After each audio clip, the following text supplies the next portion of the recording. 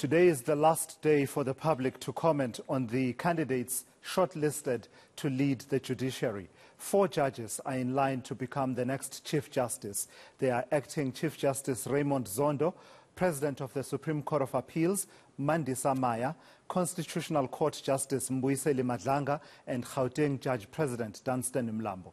The Judicial Services Commission will interview them in February. For more on this, researcher and advocacy officer at Judges Matter, Mbekezeli Benjamin, joins me for this conversation. Mbekezeli, I don't know about you, but I am entirely frustrated. It's one thing for the president to be consultative and want to bring in as many voices as possible into this process. But I just think that for, the term of the previous Chief Justice ended in October, and we are not going to have a substantively appointed Chief Justice until after February at least. And this is because there have been, at least now, this is the second round of public consultations. I don't know, maybe I'm getting ahead of myself. What's your thinking about today's deadline? Good morning, Tulas, and good morning to the viewers of eNCA. We share the same frustrations that you have over how the process has dragged along. But we must say that we do support a more open and consultative and competitive process that was followed by the president, because through this process, we are able now to say there are 4 excellent judges who have put themselves forward to be Chief Justice. So that's the advantage of all of this process. But we do think that it could have been managed better. The president could have gotten the process going a long time before Chief Justice Mogoeng retired. And also the fact that the JSC is also now calling for comments is also a bit, it's duplicating the work that was previously done by the selection panel. So we think the process could have been better managed, but we are really happy for this open and competitive process. And part of my frustration, Mbekezeli, and you're welcome to take it in any direction, is that I look at the Constitution, the provision for, under which the Chief Justice is appointed. It doesn't make any provision for a panel to be set up to sort of look at the various candidates for public consultation, etc., etc. But as you say, there needs to be some kind of a check in terms of how this power is exercised, and more transparency is welcomed. But I just feel like at some point there should have been a decision, and it's not helped, as you say, by the fact that the process itself got underway a bit late. But let me ask you something else, though.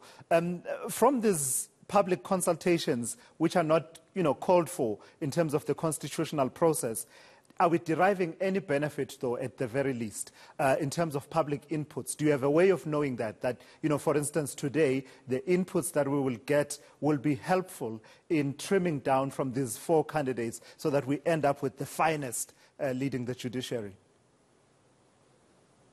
So, Tulas, I think I must clarify a little bit on what the Constitution says. The Constitution doesn't say that there must be a selection panel the way that the president has set up, but it gives him a free will on how to go about appointing the next Chief Justice.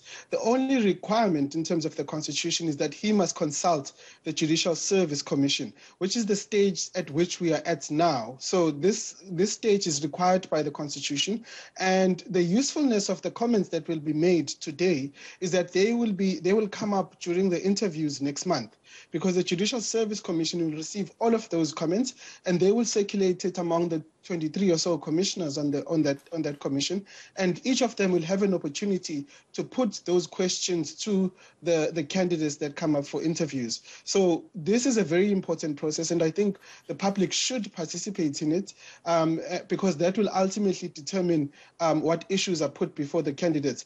And then also at the end of that, the JSC will have its own view on who should be Chief Justice, and they'll advise the president. Then the president will make a decision from there. And there's no gainsaying that, Mbekezeli, that we have before us 4 fine candidates, and any of them could really become the next Chief Justice.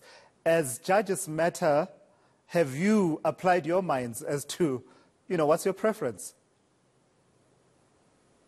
So as Judges Matter, we depart not from who should be, but what qualities should inform who should be the next Chief Justice. And we've identified about 4.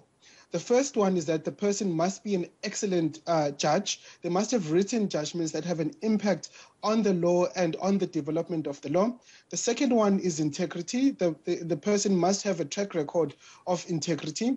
The third one is that the person must have leadership or management experience. So they must have some experience in running a complex organization, such as a court or a large organization.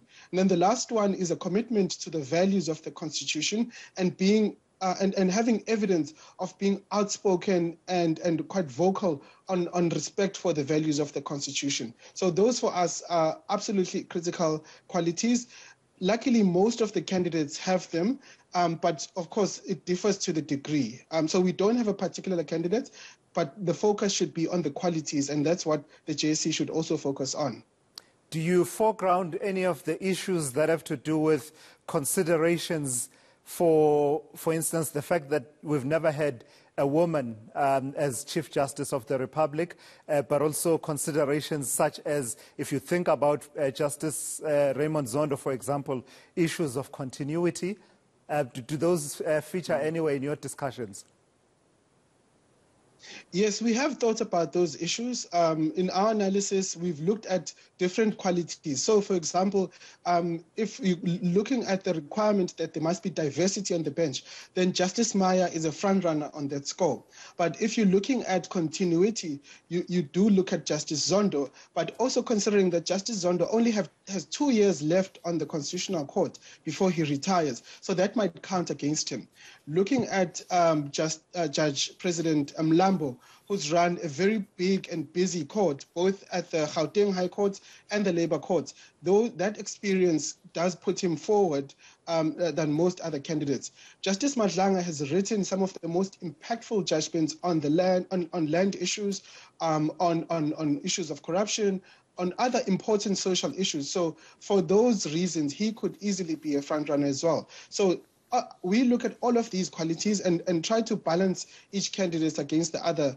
And we, at this point, don't have a single candidate, but we think all of them should have a fair shake at the interviews. I mean, just from the rundown you just gave now, you just again demonstrated that you could actually just go eeny, meeny, miny, mo with these 4 candidates, and you will end up with, hopefully, a fine candidate that will be consistent from the beginning to the end of their tenure, because that's the other thing, right? Someone might start out well and towards the end sort of lose their grip on things. Mbekezeli Benjamin, always a pleasure engaging with you, and the message from you is the public must engage with this process and must be heard. Yes, absolutely. All right, thank you for that. Mbekezeli Benjamin there from the organization Judges Matter. You have until the end of today to make your voice heard on the 4 candidates for the position of Chief Justice. Just look up the details from the Judiciary Office.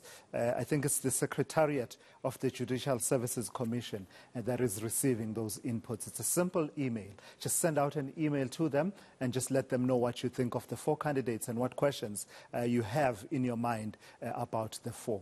You know, if we have a process, even if we didn't need to have it, let's take full advantage of it.